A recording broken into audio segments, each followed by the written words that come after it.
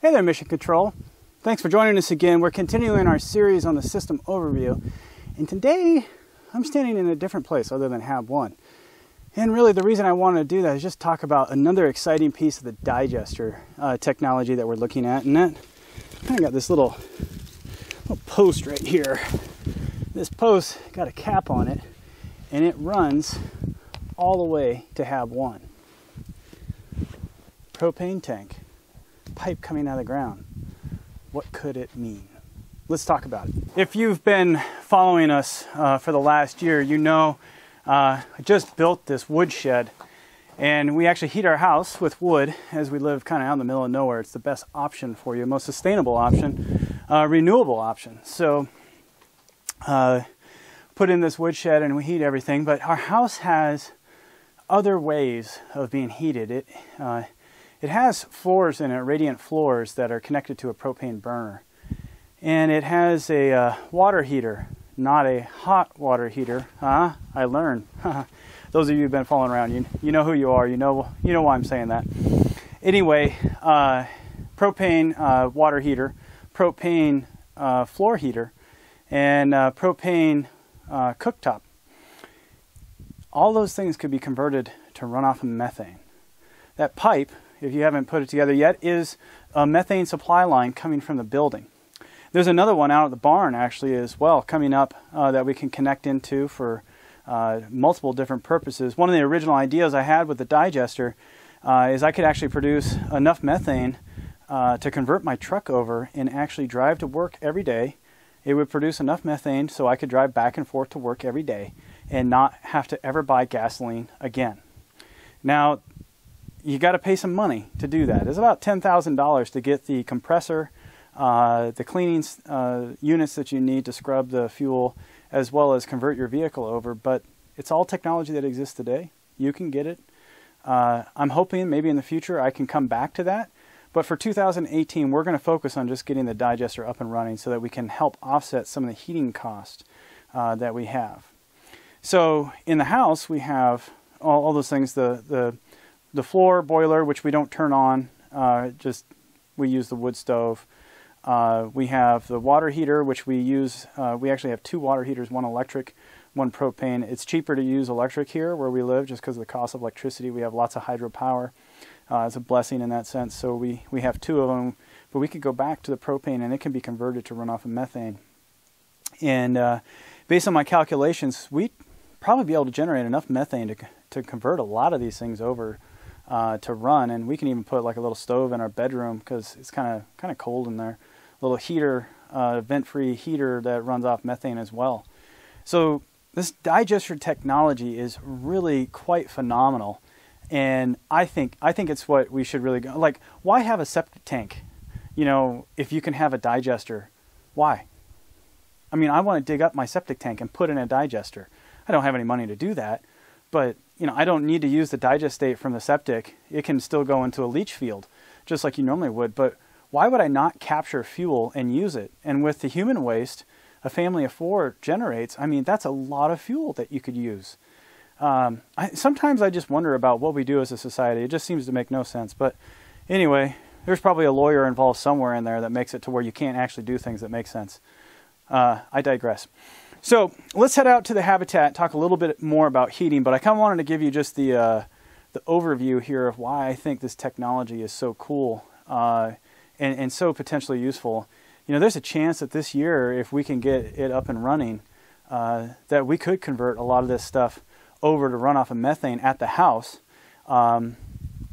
and maybe get rid of that propane tank there. So let's head out to the Hab. Let's talk about this some more out there. Sometimes I think scale is important. These are 2 600-gallon propane tanks. They last about a month when it's really cold out and there's no sun. In the last few weeks, we've actually been going through a lot of propane. $1,600 a month, that's what it costs. And our microgreens are making $1,200 right now, so we are a little short. If we were running microgreens all year round last year, 2017, we would have had enough to cover all the cost because you don't heat in the summertime. But sadly, we weren't up and running until later in the year. So 2 600-gallon tanks, though, this is a lot a lot of propane. Look at this. So why are we talking about that now? Probably pretty obvious, but one of the things that we can do with the digester is offset the heating cost of the building itself, HAB1.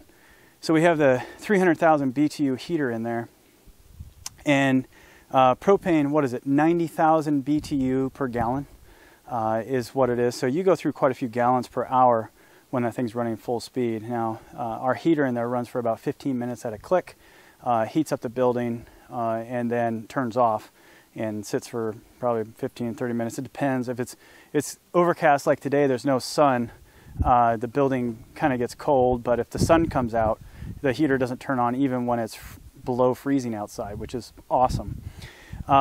So because we're going through so much propane, it would be really ideal to be able to convert that heater to run off of methane and propane, or maybe just have a second heater in there that's just burning off the methane from the digester. So, in fact, I need to check and see where we're at. I hate doing this. Yeah. Every time I have to look at that, it makes me not feel good. Can you hear it? Oh, wait. Cha-ching, cha-ching, cha-ching, cha-ching, cha-ching. Let's go inside where it's a lot warmer and talk about this some more.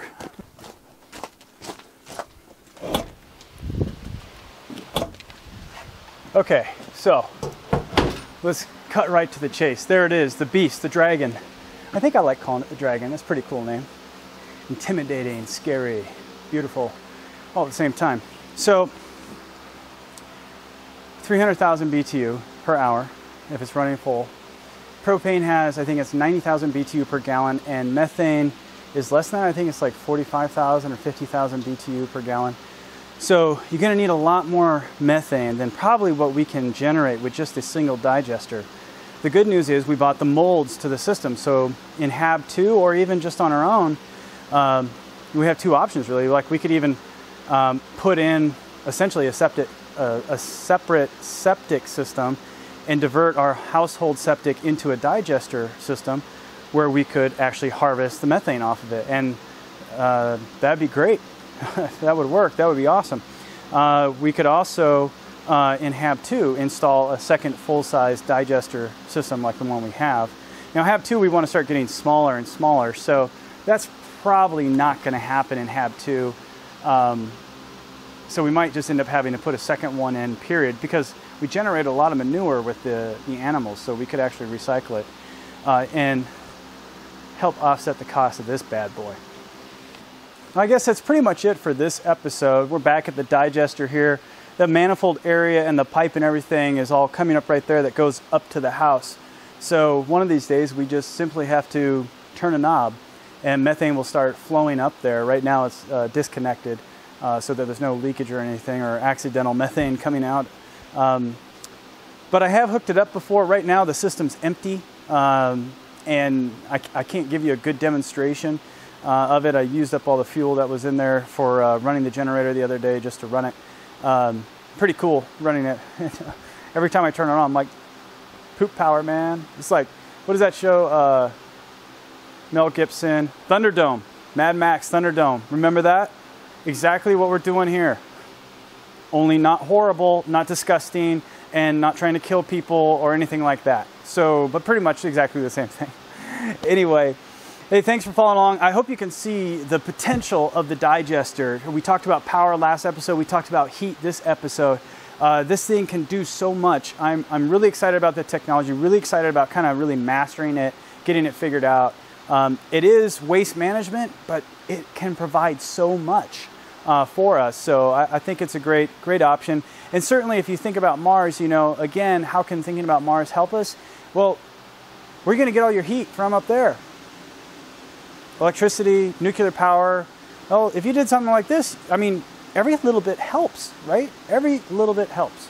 So this is a great thing, I think, for people living in the northern latitudes where you do need to heat the system that we're trying to create. So anyway, hope you enjoyed this episode. If you did, be sure to give us a thumbs up and hit subscribe. Don't forget, you could follow us on Facebook, Twitter, and Patreon. In the meantime, everyone, this is The Real Martian. Out.